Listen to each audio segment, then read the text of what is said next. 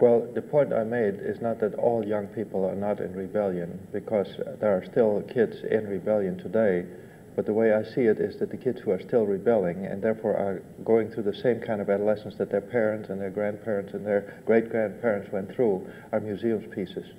Because the young people who seem to be really taking cognizance of the world that we live in today are trying to adapt to that world, not by looking backward at what was, but are trying to adapt to this new situation.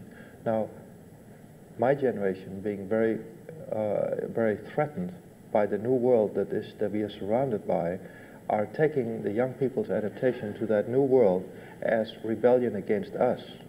Because partly I think we are very hurt in our egos that the young people are paying no attention to us. And so if we at least have the fantasy that what they're doing is against us, then we become important again, because otherwise we can't stand the thought that we don't matter. And the striking thing is that to the young people that they're so busy trying to find out just exactly what that new world is like, how one best lives in that new world, that they really have no time to worry about us. If we want to help them, they are so glad that we come. They're very hungry for us to come and participate, but they have no time to wait for us, or or to look backwards.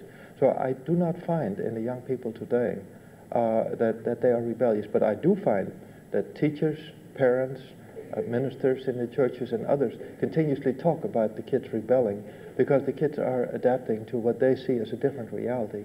Now, I've come to the point where I have come to accept that there really is a different reality today than the traditional one that I, in a way, have lived most of my life in. Could you just briefly say what that new reality is? That new reality is that developments are going to be much more rapid, that changes are going to occur at an unpredictable rate and in an unpredictable direction, that mankind right now is facing questions that it has never had to face before.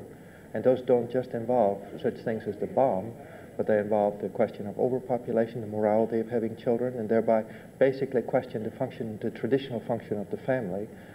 They involve pollution, and they involve something that Dr. Clayton Fever at Oklahoma University has talked about, that in the last 5 years, mankind suddenly finds itself in a situation it has never been in before, that rather than to choose between good and evil, as we have always been able to do traditionally anywhere in the world, suddenly we have to choose between two values. Like Dr. Well, I can't think of his name right now, but one of the ecologists was saying, the farmer wants to raise more